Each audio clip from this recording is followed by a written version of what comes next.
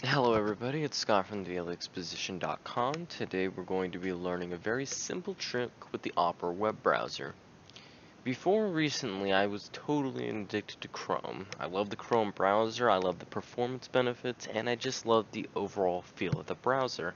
However, as time grew on, other browsers started to get better. For instance, even Microsoft Edge now performs just as well, and in some tests better than Google Chrome when it comes to JavaScript execution.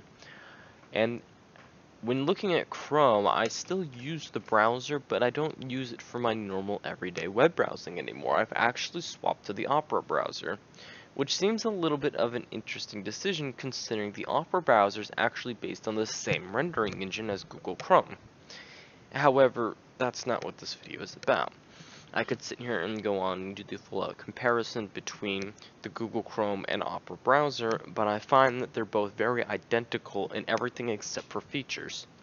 Therefore, what we'll be covering is the most important thing that seems to be absent because there's no direction on it, which was very poor user interface decision, is how to enable Telegram.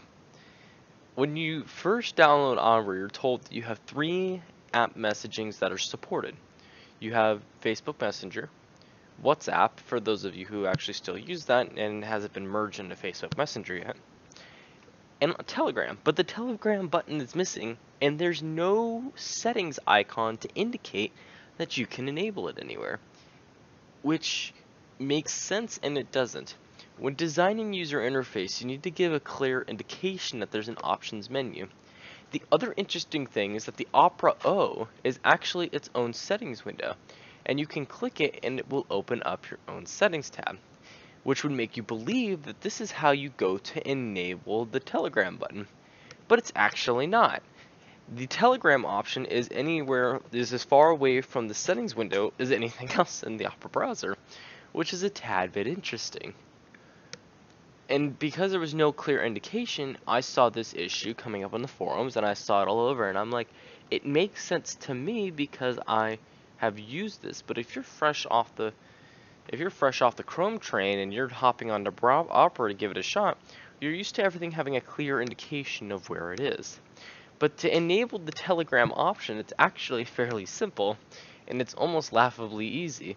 When you right-click on you can right-click on virtually any tab in Opera, and it's going to do something.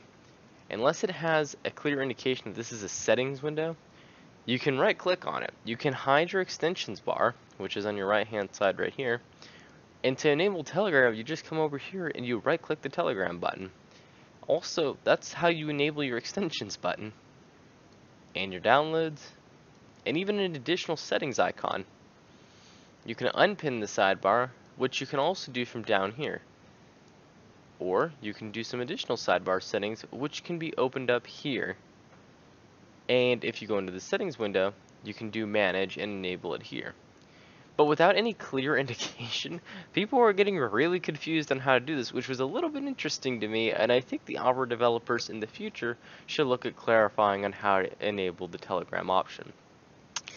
That's about it, guys. This is a super simple video for an issue that I saw all over the forums while I was trying to get used and configure the proxy, and to also configure the Opera acceleration option.